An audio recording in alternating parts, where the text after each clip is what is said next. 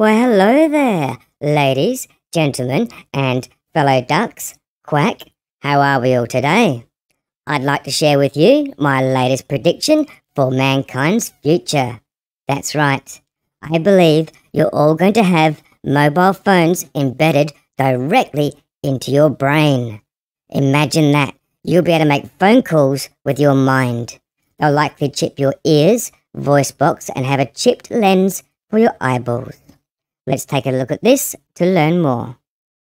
The future could include Bluetooth-enabled implants in your brain. Neuralink is the latest idea Elon Musk is promoting. The CEO of Tesla and SpaceX, there he is right there, says it could enable telepathy merging with artificial intelligence and repair motor function in people with injuries. It's a tiny chip connected to 1,000 wires, which measure 1/10 the width of a human hair. It has a USB-C port, and that's the same adapter used by Apple's MacBooks, connects via Bluetooth to a small computer worn over the ear.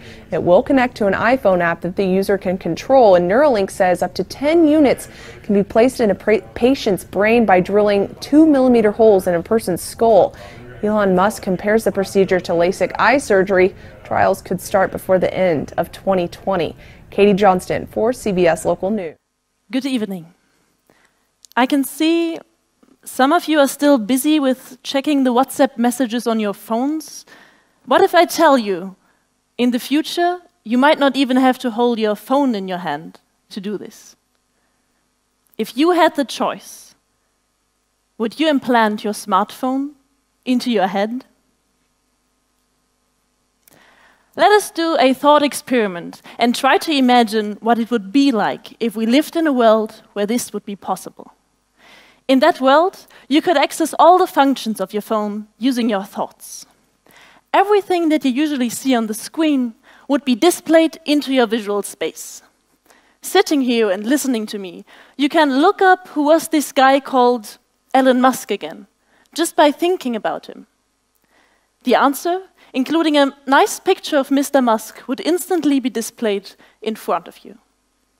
With a quick thought command, you can share what you see and hear with a friend in Hong Kong, who can participate as if he would be here with us. Or, if you happen to not like the talk at all, you can have a thought conversation with your neighbor about what you had for lunch. None of this would require any effort. It would feel as natural and intuitive as thinking is. Does that sound great? Or terrible? Or maybe not so different from what we do today? Maybe you feel like that scenario is just some wild science fiction, but I guarantee you it is not as off the grid as it might seem. Today, tech companies and scientists all around the world work on the development of technologies that cross a new frontier, the frontier of our skin. It is very likely that during our lifetime, some of us are going to integrate some technological device into our heads. In the future, instead of using these kind of nasty glasses, the display could be integrated into an elegant contact lens that is implanted into the eye. Currently, Google, Samsung, and Sony are working on the development of smart lenses that project images on the eye or that allow you to make photos using eye movements. Let's have a look at the second ingredient. When we use our phone in daily life, we do not only want to perceive information on it, but we want to interact with that information. We want to scroll through pages, search things in the web, send messages.